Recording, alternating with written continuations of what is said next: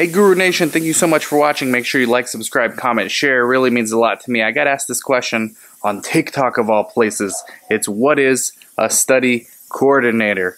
And the answer is not as simple as it may seem. So yes, a study coordinator is the backbone of any study, but not all coordinators are built the same, and not all coordinators are the same roles and responsibilities across all sites. There's just no such thing. So generally, the smaller the clinic, the more responsibilities, the more of a generalist skill set the coordinator will take on. But in essence, the coordinator is delegated by the principal investigator, and the coordinator does all the duties that the PI delegates to them. So that's where the variability comes in, but it's anything from regulatory, startup regulatory, regulatory maintenance, patient visits, patient interaction, scheduling patient visits, collecting the data as per the protocol, entering it in the EDC, answering queries, reporting adverse events, serious adverse events, reporting protocol deviations to the sponsor and to the IRB,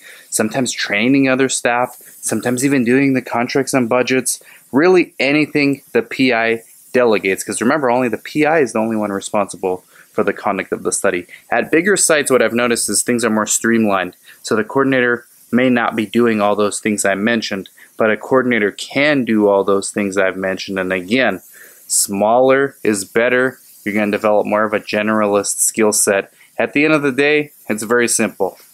Coordinator makes sure the protocol is being followed, good clinical practice is being followed, and the coordinator collects the data as per the protocol and GCP on behalf of the investigative site, specifically the PI, for the purposes of the sponsor to package and send that data to the FDA for ultimate approval or rejection of the study data.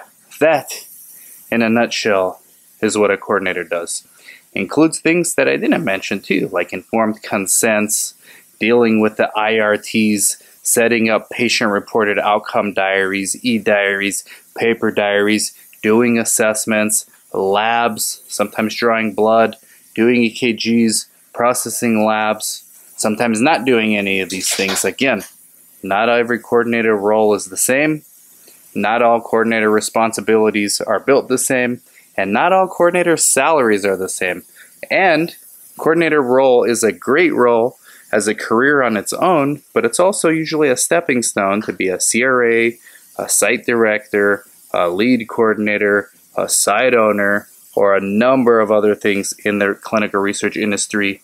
Shout out to all you coordinators out there. Without coordinators, clinical research industry would not exist.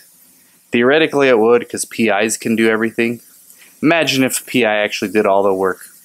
That's hilarious. So theoretically it's possible, but pragmatically the industry cannot function with study coordinators. So thank you guys very much.